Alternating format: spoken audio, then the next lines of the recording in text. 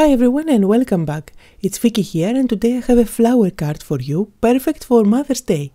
Today I will be working with the New Morning Glory stamp set. It is another layering stamp set that has just been released and it comes with two different flowers and each one of them has different layers that you stamp one on top of the other, and you can see the guide at the back of the packaging. Now there is a giveaway on my blog, so if you want to win $20 gift certificate for the New website, make sure to visit my blog. You will find the link down below if you are watching on YouTube. I always like to store my New stamps and dies together in this Ziploc bag, and now I will start stamping. For stamping all the different layers, I'm going to use 3 oval sets, 2 for the flowers and the green one, which is called Tropical Forest, for the leaves. Now, just because I'm starting with 2 stamps that I have never used and I need to prep them so they stamp nicely, I like to rub my hand on top. This is a great tip if you want to have perfect stamping from the first time without any splotches. Now for doing all my stamping, I'm going to use my Holtz stamping platform, and every time I'm going to stamp a layer from each of my flowers, so I will end up having 2 flowers at the end. For one of the flowers I'm using inks from the shades of purple oval set, while for the second flower I'm using inks from the cherry blossom oval set. Now I'm moving on to the second layer and I'm using a shade darker ink from each of the sets, and I absolutely adore these oval sets because they make my life easy since I don't have to look around and look for inks that match together. Now if you want to get these, remember that they are available also in little cubes, so they are more economical and you can build up your stash easier. I have also stamped a couple of leaves and now I'm using the matching dies. I'm going to secure everything down with some purple tape. I absolutely adore this tape. It is low tack and it doesn't leave any residue at all. And I'm going to use my mini blossom die cutting machine, which I think is the most adorable die cutting machine out there. Now for the small flower, if you use the die, it is going to cut out the space where you want to stamp the stem as well. But I didn't want to use that, I just wanted to pop up only the flower, and that's why I'm going to use my scissors to cut out what's left from the die.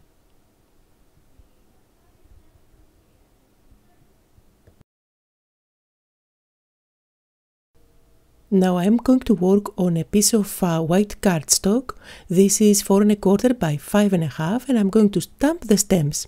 For the stems I'm using Parrot, which comes from the oval sets, which is called Tropical Forest, and these are the inks that I used also for my leaves. So everything matches perfectly. Now one of the stems consists of 2 different layers, so I'm going to place the second layer there and stamp it with the lighter color this time, which is I believe bamboo. For this particular stem there are actually a couple of tiny little stamps that you stamp one on top of the other. They actually create a little triangle, and at the top of that triangle you place the flower. So remember the die that you saw me use earlier? It's going to cut out the flower and the stem at once. To add more interest on my card, I'm going to use this curly little stem. I don't know how this is called in English. Anyway, I just love the look. It adds a whimsical look to my card, and I'm actually going to stamp it a couple of times. You can of course for this design leave the background white. I want to have a more artsy look to it, so I'm going to add some splashes. I'm using one of the shimmer sprays by New, and this is the gold one. And now it's time to put everything together. I have some foam tape at the back of my flowers and the leaves, and I'm going to stick everything down.